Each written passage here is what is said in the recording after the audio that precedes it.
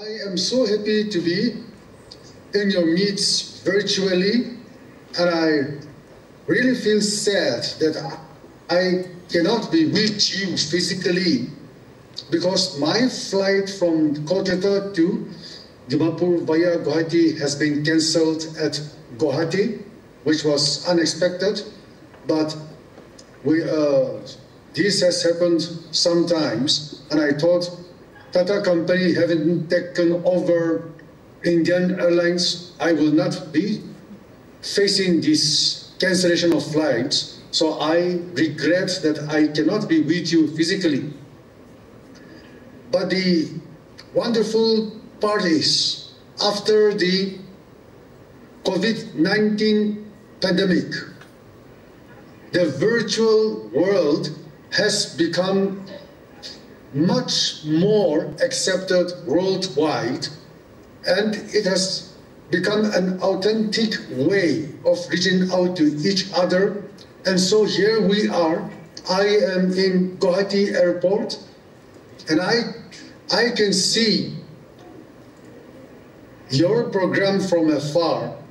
And although physically I cannot be with you,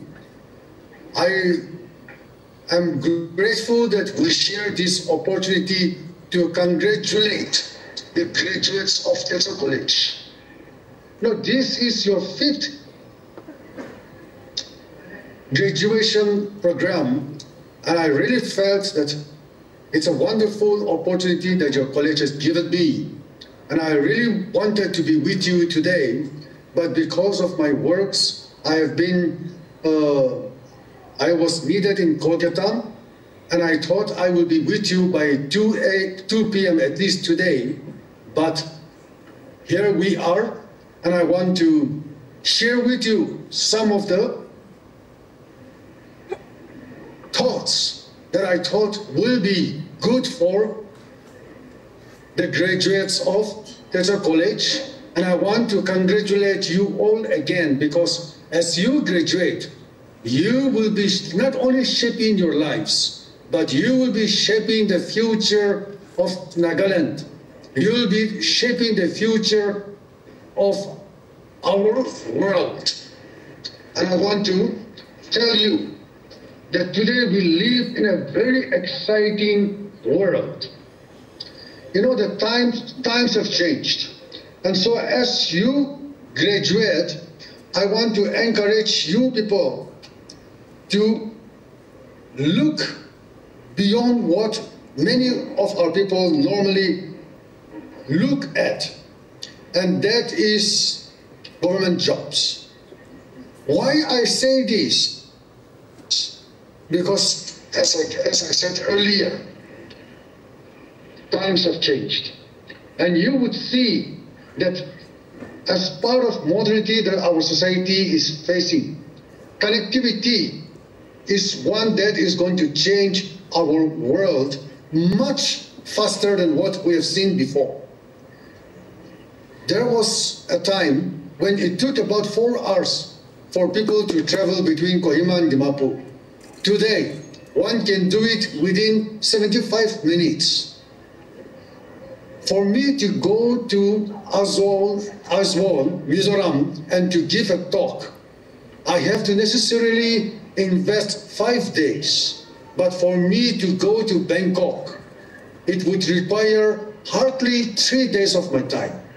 That's what connectivity offers. That's a solution that connectivity will bring forth into your world.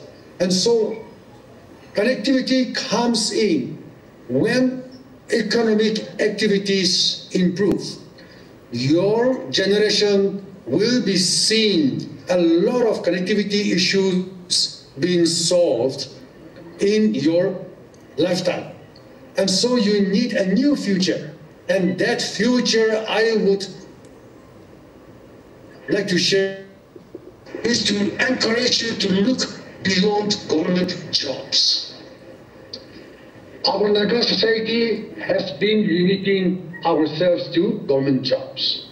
We have about 1,44,000 Nagas employed in the state establishment.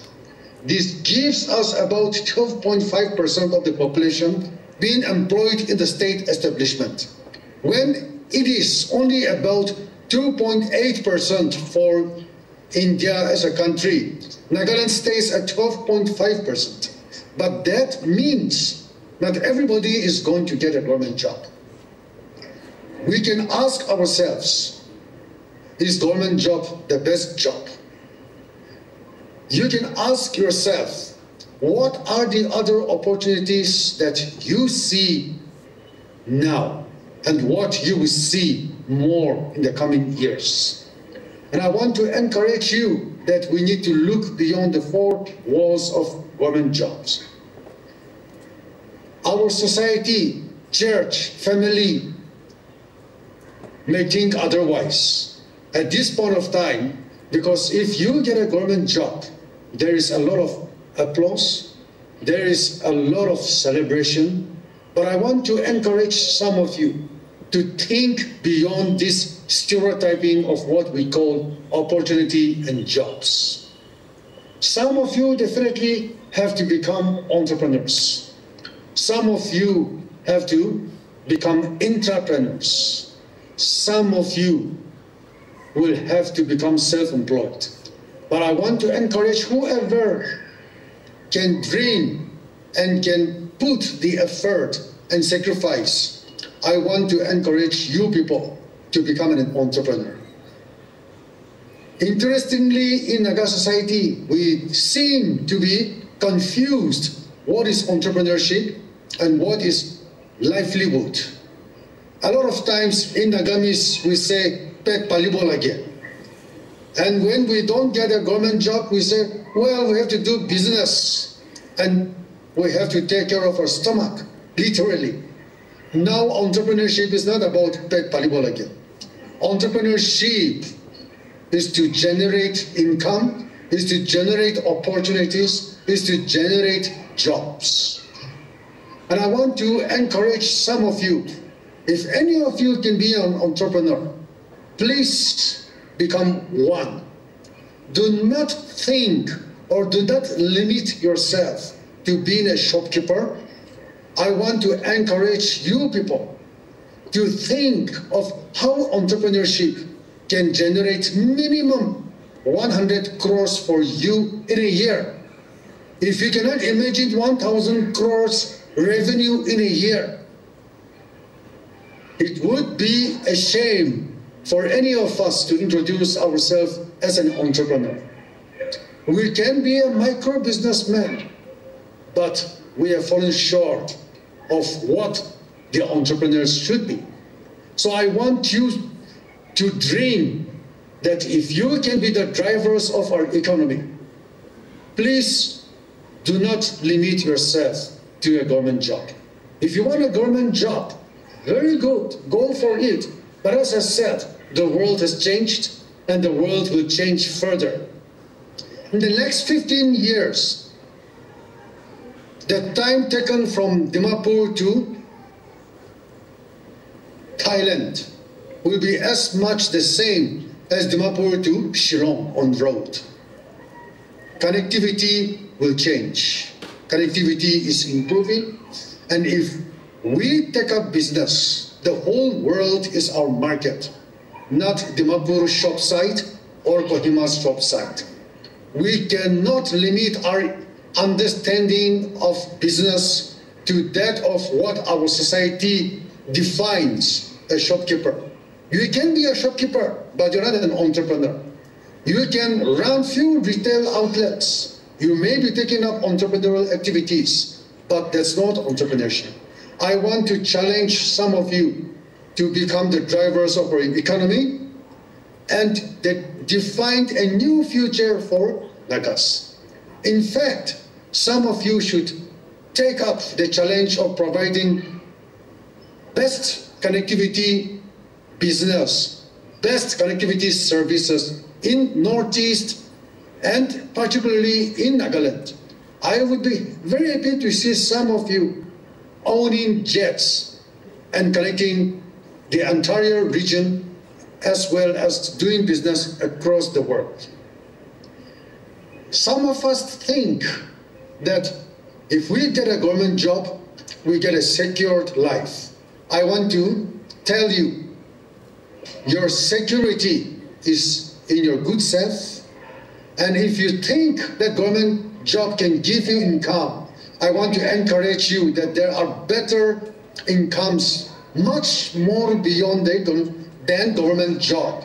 And that comes from business, that also comes from working with companies, you becoming entrepreneurs, not just entrepreneurs. And I want to encourage you people, as you graduate, to look beyond Nagaland borders.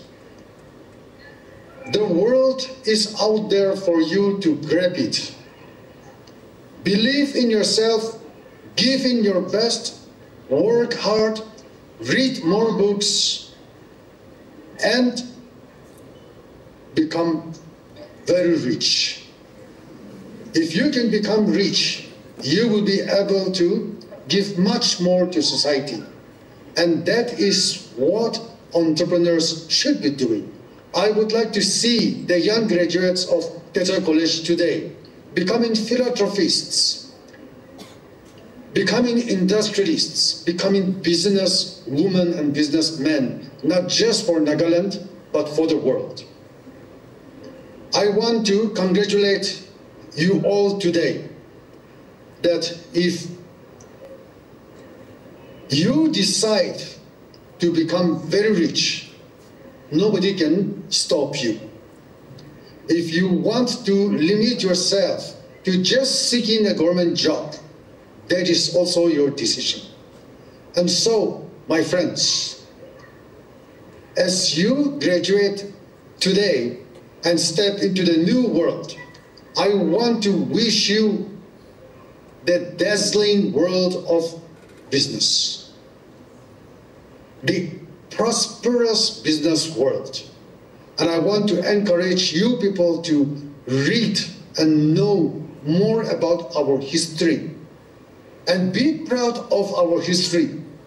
For any person who knows one's roots become much more confident when it comes to facing their future. You have the world open for you. Become very rich. I would like to see hundreds of you to be having a revenue balance sheet of more than at least rupees 100 crores in a year. And if you can dream that, and if you can sacrifice and work for that, I tell you, you will be able to achieve it within less than 10 years. And that is why you live in a very interesting time.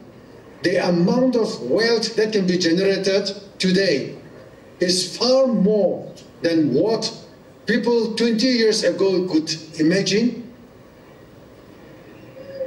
It's much more than when I graduated in 1994 could imagine. At that point of time, our generation, we thought 1 lakh was big money. Perhaps 20 years ago, people thought 1 crore, rupees 1 crore was big money. Today we know 10 crores is no more big money. And $1 million is no more big money. You young people, as you graduate, I wish many of you become multi-millionaires, and I hope some of you actually become billionaires. And don't tell me it's difficult. If you can imagine yourself 20 years from now, 15 years from now, 10 years from now, to generate a business with a balance sheet of rupees 10,000 crores annually, then you are definitely a billionaire. And you would be employing minimum 15 to 20,000 people. And that is what the management department of Tetso College can challenge you today.